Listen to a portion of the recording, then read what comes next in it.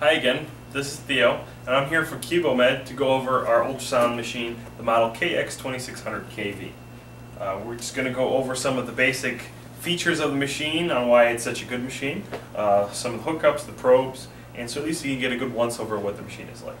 So starting from the beginning, the model KX2600KV is one of the best small ultrasound machines, both from a price range and for image quality for what you get. If you're in the budget of around $3,000 or less, the K2600KV is a good choice to start with.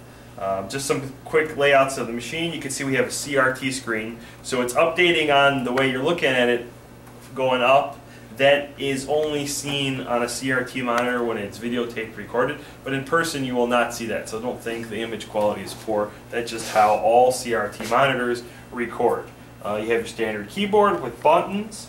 On this side of the machine you have capability for 2 probes to be hooked up at the same time, so you don't have to switch probes constantly. So if you're doing a procedure, you're looking at more than one different type of animal, or if you're using this for human use, you can have more than one probe hooked up at a time and you'll easily switch to. Sometimes machines only have one hookup, and that's kind of an inconvenience. Going to the back here, we have several different hookups. So we obviously have our power cord, we have power cable, on-off switch, we have capability of USB hookup. So when you save your images, you can have a video out setup. So if you have a room or a classroom and show people how to use it, or you're presenting it, you can show the image on a screen. You can also have an output to a printer of some sort. So if you can't save, or if you want to print out right away, you can do that. So these are all standard functions on most machines, but are kind of really nice and compact. And we have 2 hookups for probes. It's definitely a good machine. So I'll go some of the other features now about the machine. One of the features that stands out about us is our curve probe. So we have some gel here so you can at least see the image, but our probe has capability to go from 5 to 8.5 megahertz.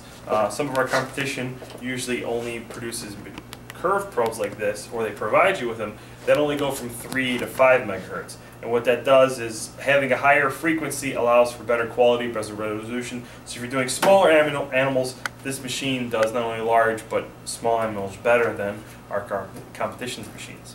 The other probe that we have here is a linear or rectal probe, and the great thing about this one is the size of the probe. So a lot of the competition, once again, provides you with small probes, so a small footprint. Ours is 70 millimeters, 7 centimeters, and that is good because the larger the probe size, the larger the screen shot will be. So if you're looking at ovaries, for example, or whatever the case is on the animal, you want to have as much of an image as possible rather than a small image, so you can see everything on one screen. So a lot of, like I said, I want to recap, a lot of the companies that make other machines will say you have 40, 45, 50, so definitely a significant difference between our 70 and what everybody else has. Another advantage is that this machine has more than one language capability. So it's English, Spanish, Chinese, Russian, Portuguese, and even Russian. So just in case, for some people that's important to have one or more languages available. Another advantage is that this machine has calculation packages for several different animals, and can also be used for humans if the right software is selected and purchased. So you can do both people and vet stuff. So it's the best of both worlds again.